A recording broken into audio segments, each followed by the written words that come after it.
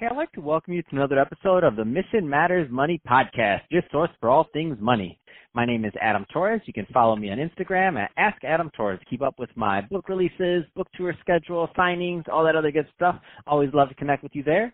And as always, if you'd like to apply to become a co-author in one of my upcoming books, just head on over to the website, missionmatters.com, and click on Become an Author to apply. All right, so today I have Monika Proffitt on the line, and she's founder and CEO over at Rise Markets, and she's also co-host at the New Trust Economy podcast. Monika, welcome to the show. Thank you so much, Adam. It's a pleasure to be here. All right, so I'm excited to get into what you're doing. I mean, I can't wait to get into the New Trust Economy podcast. Love to bring on other podcasters and promote what they're doing and spread that info to my audience. Love to build and help grow and support the podcast community. But before we get into that, we're also going to talk about blockchain, and we'll get into some other things. But before we get into that, let's get into what you're doing over at Rise Markets. First, tell us a little bit more about your company, please. So Rise Markets is a blockchain-based company that allows people to essentially shop like Zillow and buy like E-Trade. We are securitizing real estate to allow individual investors to have access to really solid, stable real estate investments that are real estate backed, but in small increments so that we can lower that threshold and lower the barrier to entry for people to make equity access investments. Man, I love this. So you're democratizing real estate investing. That's awesome. So can you just, because I don't want to assume that everybody listening kind of gets the nuance of what you're doing. So can you give me like a before Rise Markets, what it looked like before investing, and then give me an after now with Rise Markets and kind of the innovation that you've made? Sure. So I can actually, I've walked in those shoes myself. To even be able to make some of the new pivots in building businesses. I've been building businesses for 15 years now. And to even make those pivots, I've had to juggle my own investments. And at one point, I had to sell some of my real estate to be able to launch Rise Markets. Now, I had some equity in my real estate holdings. I also had a mortgage on each one of them. And when I came time to sell those, I then, of course, had to take the whole thing, sell it all, and take all the equity. Now, I really didn't need to do all of that. I wish I could have just sold, say, a small portion of my equity and kept everything in place because it was being managed just fine by my property managers. I didn't need to sell the whole thing. I didn't need all of the cash to do what I wanted to do.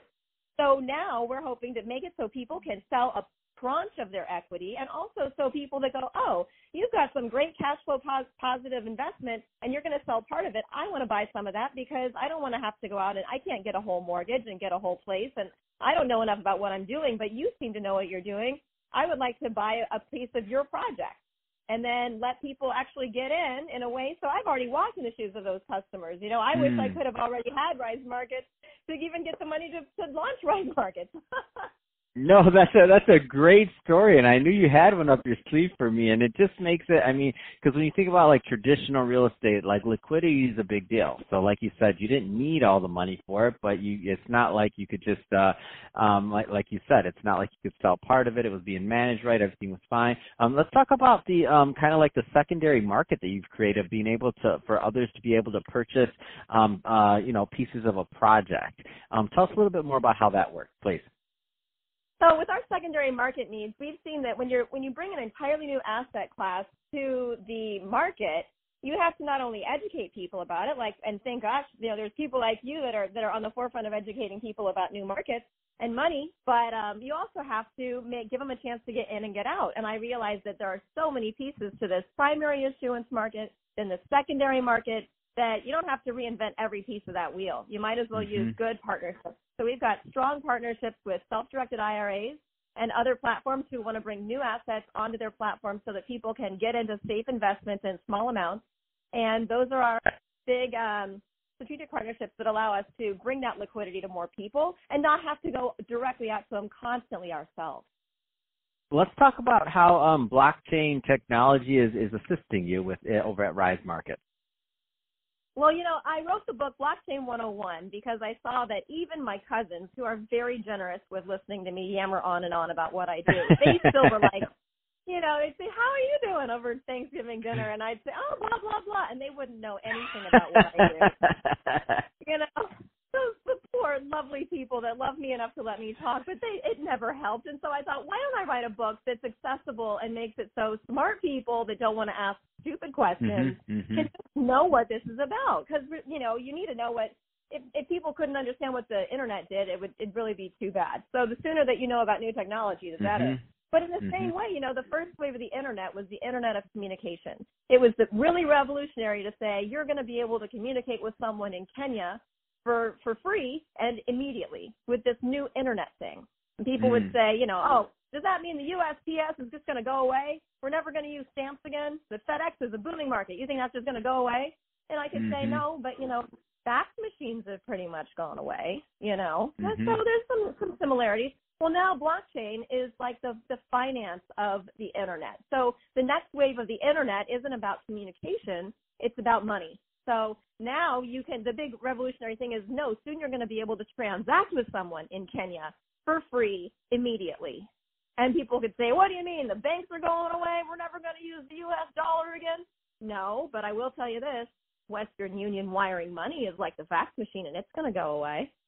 So we're not going to totally change everything, but we are going to have new digitally enabled options, and they're going to be more to do with money than communication, because we're not in the wave of communication revolution with the internet. We're in the wave of money revolution with the internet and investment revolution with the internet.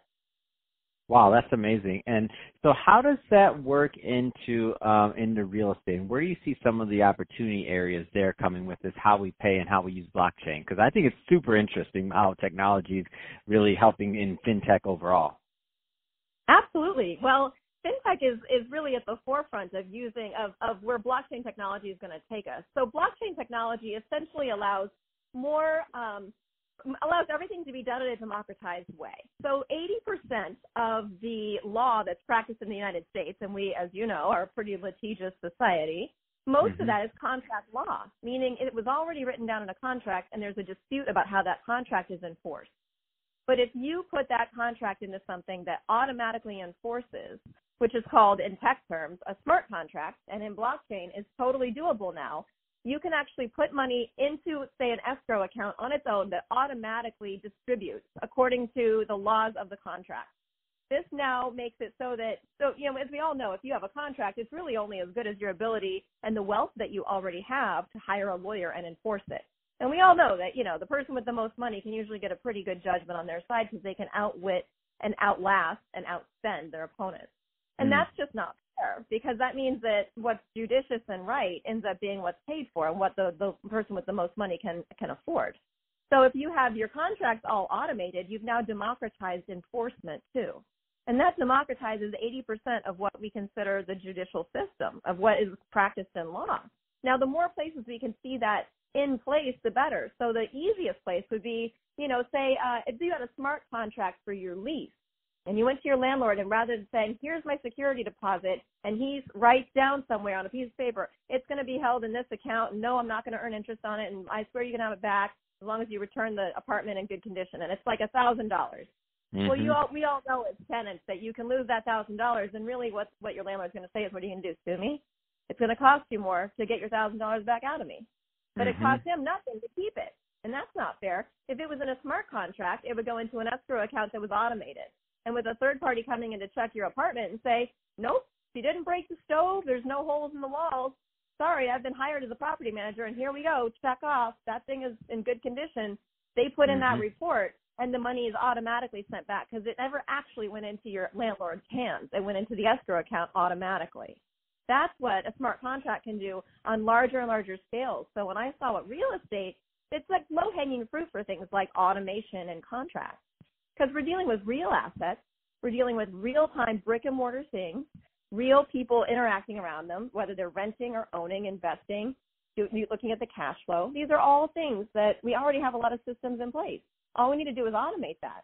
So blockchain is a no-brainer for the real estate industry, not even to mention in the titling and in deeds and things like that. If you can really track who owns what, you can help more people. For example, over 80% of the people that needed FEMA relief and applied for it in Puerto Rico after the hurricane, they didn't get it because they couldn't prove they had title to the property, because the title had been lost at this point. Yeah, these are people like real-time needs that people have. So we need to have immutable ledgers that handle this kind of documentation, especially around homes and real estate. Wow. So I want to spend a little bit of time on your podcast. So the New Trust Economy podcast. Tell us more about that, please. Well, the New Trust Economy podcast sort of fell into my lap. I have been on the speaking circuit, well, up until we all got kind of quarantined at home for a while, but I was speaking for the last few years. I wrote a book. I realized I had to educate people about this new opportunity that was coming with the latest revolution of the internet.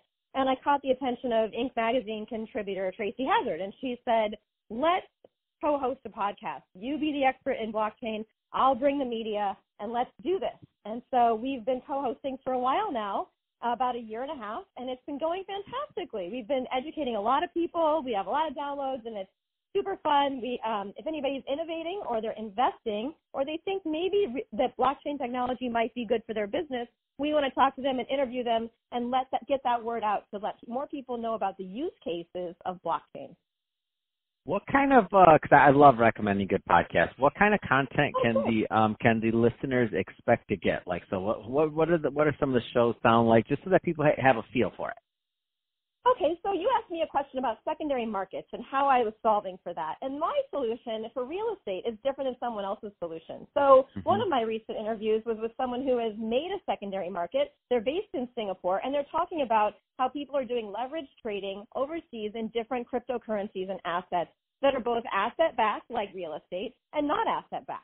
And there's a lot to be talked about in how people are making secondary markets, what they're doing to create investment opportunities, how we've learned some lessons from the ICO craze, what to look for, what not to look for, but also even in things like that are very tangible, like supply chain, there are people that have made immutable ledgers for supply chain to ensure things like that organic produce truly is organic.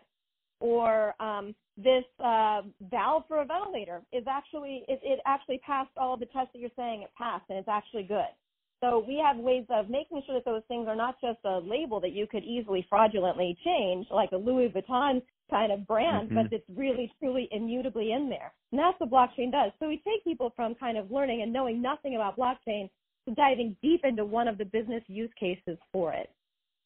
Man, that's exciting.